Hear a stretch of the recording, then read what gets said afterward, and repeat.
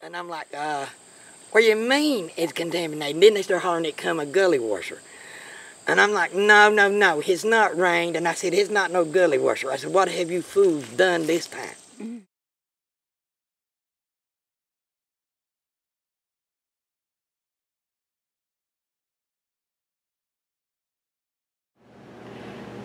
I'm Linda Shepherd, Charlie Shepherd's wife. I live in Mabe, Virginia, and we got married in 1970, and we've had problems with our bodies ever since we've lived here, in which Charlie lived here before I did. My name's Charlie K. Shepherd. I live here all my life and raised here, and I worked up that Foote Mineral, clean that stuff up in that dust now. Come out in that mines, and I come in and I have that stuff all over my shoes, on my paints, and all over my clothes, in my face. I look like a, you know, tub before I took a bath, and it stunk, you know. My name is Mitzi Barnett. I live about a quarter mile from Foote Mineral, the old Foote Mineral plant. I have lived there for 35 years. Not in that location, lived there for 10 years. I grew up on Sunbright Road, Cliff Mountain, and I have had a lot of health issues. My name is Maggie Dishner. I've lived here all my life. I turned 50 years old in July. I live, I don't even know if it's a half a mile from Foote Mineral. It is, when we was kids, it killed every snake and fish in that creek over there. They even turned what they called acid baths out in the creek. My daddy, my granddaddy, my uncles, my grandmother, and ain't else in all has died with cancer. You are? Charles Bishop.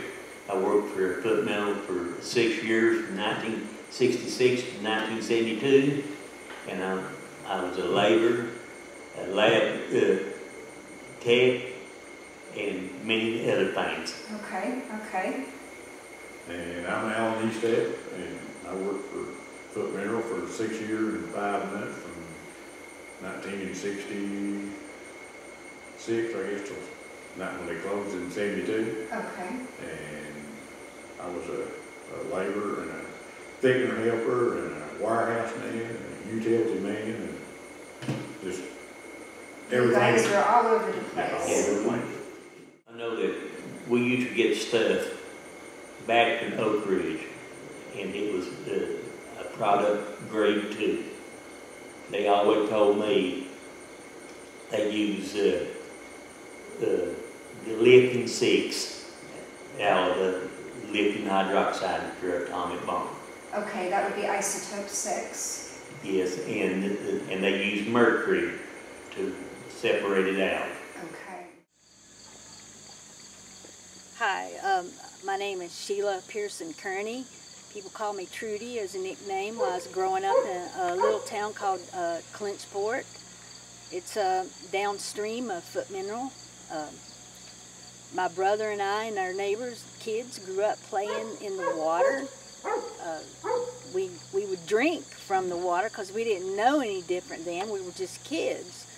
And I remember times when there would be dead fish just floating in the water. You know, we didn't know why, but we got in there and would throw the fish around and hit each other with them and take a stick and bat them, and you know, we were kids playing.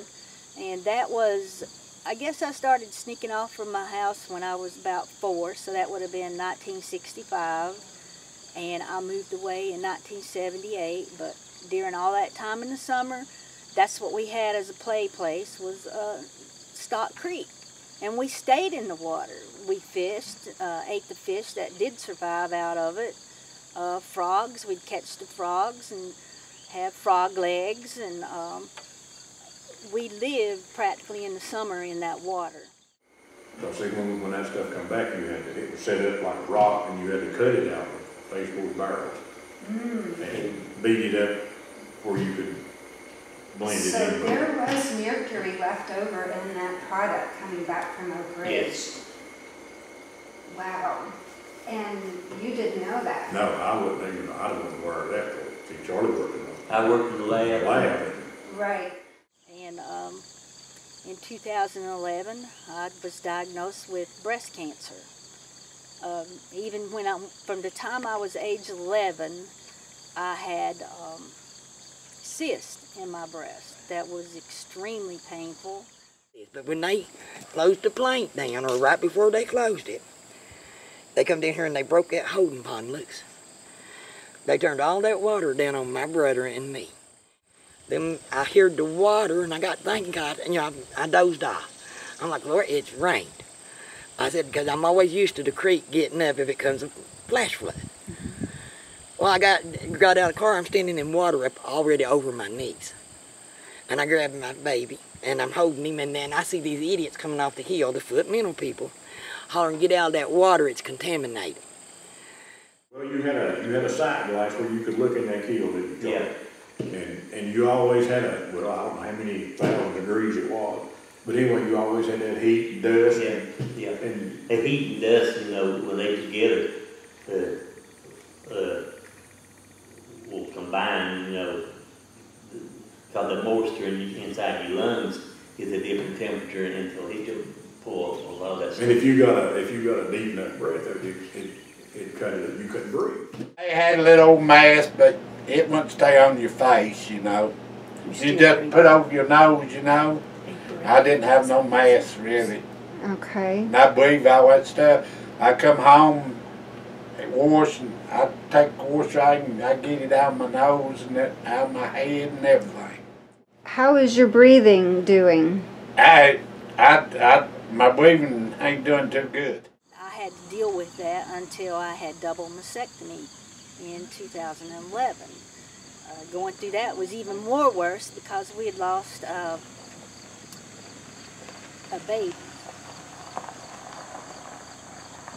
He died from leukemia. Hard. He was my nephew's little boy. My nephew grew up playing in the water too, well, drinking the water. I have heart problems from birth. I've had heart problems. I have 4 kids. Me and my husband have 4 kids. Our oldest one is 13, which was, we lived at where we live now, just beside there, when he was born, and he also has heart problems. Since birth, I had to see a cardiologist while I was pregnant with each one of my children, actually. He still sees a cardiologist. He has acid reflux that he takes medication for since birth. My 3rd child, when he was 4 years old, he had, I just dropped him off at school. He started having seizures. Everything was unknown. Nobody knows why. He started seizing like 6 and 7 days a week. So they sent us to Charlottesville, Virginia to see some neurologists up there. Still do not know what's going on. They did get him on some seizure medication. He did stop having them after that, but he lost every hair that he had on his body. Your vehicles, if you did keep your car clean, it eats the paint, that dust eats the paint out plumb down to the metal. You take turpentine. Many times I take turpentine, put in the water, you know, to get the stuff loose off my car. Wow. And like Alan said, if you work 7 days, you know you better not shave the first one because it just ain't kept alive. Your face would just be raw. You couldn't stand it. Do you guys ever remember the area around the plant being covered up with dust? Always. Oh yeah, always. So even the residents living around there were dealing with dust and... You will have dust and flies, and you will have clampers the fly ash came from the boilers. The clinker came, you know, from the boiler too, plus the clinker mill where they ground that come out of the kiln. That big old smokestack back there on the back from the kilns, it was white. It was, I mean, and there was something coming out of that thing all the time. Once we got the city water, the other one came along. He is a diabetic, which we found out when he was 4. He was diagnosed with type 1 diabetes. So, which of course he's got some significant eye situations too. My oldest son is, I just took him to the doctor Monday to be checked for glaucoma. I run into Rufus one day, and Rufus didn't even know me. I said, well, don't you know, man? Many headaches I give you and things like that. He said, no. Do you think that could have been an effect of I think it was affecting his mind. Where he has his issues, they was going to put him on, I call mental medicine, to help with maybe mood swings and his anxiety and stuff like that.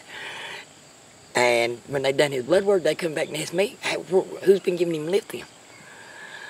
And I'm sitting there like, I looked at my family doctor, and his doctor had been his doctor all his life, and he's like, where's Jeremy getting lithium? I'm like, Foote Mineral.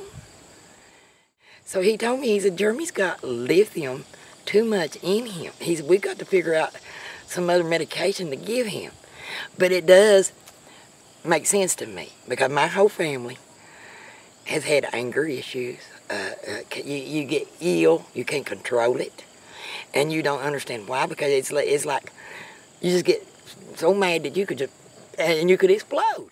My brother, who committed suicide in 1984 because he had anger issues. So, if we didn't know at the time, we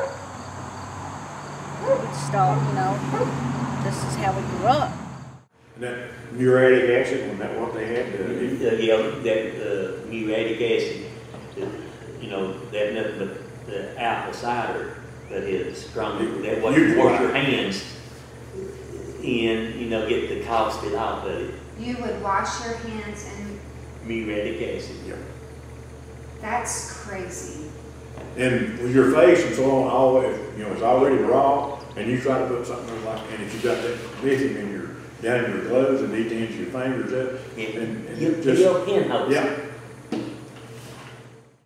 It was just all Yeah, I over come in on the porch, you could look like where you tracked the rabbit. My clothes and shoes was wide as be. Wow. He said, honey, get your shoes on. Well, I didn't. And when I got out there, I could tell the difference in my feet the quick as I hit that. It just got, I could stick a pin in the bottom of my foot right now. I wouldn't feel it. But when we was kids, they would turn stuff loose, it looked like white. You would think it was snowed. You would have think it come a big snow in the middle of July. But they say it had no complex, that it didn't bother nobody.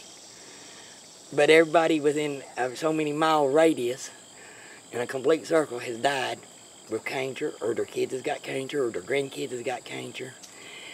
And I believe it's from the Foote Mineral. So when the older residents are describing this snowstorm-like powder, your house was sitting in that? Yes. Yes. The doctors kept asking me with Logan, my third one, has he got into any chemicals? Has he got into any chemicals? Because his eye, to this day, he has to see eye doctors very regular, because his left eye dilates completely out and his right one doesn't dilate at all. And I believe it's damaged Charlie's eyes. I really believe it really damaged his eyes for a while. I know your neighbor has eye trouble too. Yes. Yeah. Yeah. 2002, I started having kidney stones. I have had kidney stones ever since. I'm constantly, I would say, I have been treated with UTIs and bladder infections, kidney infections, at least 150 tons since then. He seen them up here on that hill. There's a cave up there. They had hoses running in it, and there was liquid going into the cave. And he thought it'd start with that they was dumping water, and he kept telling his wife, he said, why would they have hoses, and why would they be putting water down in a cave? I told him what they were doing. They was dumping their chemicals and just... My oldest son has asthma, and he was diagnosed with asthma when he was born. He was on breathing treatments from the time he was 6 weeks old till he turned a year old, where he had to take so many steroids. He weighed 32 pounds when he turned 1 year old from the asthma. I have a nodule in my left lung. No idea why. I constantly have, well, I have pneumonia a lot. And I have like nodules in my left breast. Now I was going into the second trimester, which was in January. They let me have breast surgery. They could not put me to sleep. They used the local lidocaine spray stuff to numb me. After I went back for my checkup, they found some more that he actually took off in the doctor's office. That sounds very painful. Extremely. Because, I mean, I had extra strength Tylenol is what I have for pain. And you don't go through surgery with no pain medicine. And I couldn't take anything to risk, you know, my child's life. I mean, there was no way. They told me that they kept asking me if I smoked or not, and I told them no. You never did smoke? And I never did smoke, and they told me my lungs was real bad. The other thing, I had cancer too. Okay, tell me about that. Well, I went to the doctor, and they found that cancer on me, and then they operated on me. Prostate. And everything. Well, they told me that I had a spot in my breast, but I got to go back pretty soon and have that checked again. And that doctor told me over there when he done it that I'd probably have to have it done about every year. There was a house set right there when you turned in on the corner was Quasi's. This has been many years back when I was still young. They brought them out because lithium and 3 other chemicals was in their drinking water, and that's been many years ago. But see, they never said nothing to no one else in the neighborhood. Nothing. Never said nothing. It's just not fair. And for a mother to sit back and watch her children suffer is more than it's worth.